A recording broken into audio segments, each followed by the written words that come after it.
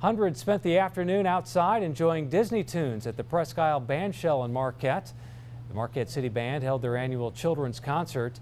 They played 9 Disney songs, including some of the classics like Colors of the Wind from Pocahontas and Let It Go from Frozen. This year though, kids from the Lake Superior Youth Theater dressed up like their favorite Disney character and interacted with the children during the performance. Pirates of the Caribbean, and that movie's been around in a couple of generations in different productions.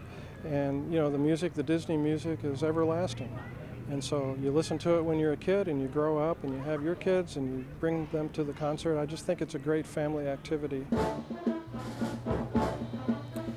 The Marquette City Band also has some upcoming concerts at the Bandshell on July 31st and August 9th for the first ever UP Community Band Fest.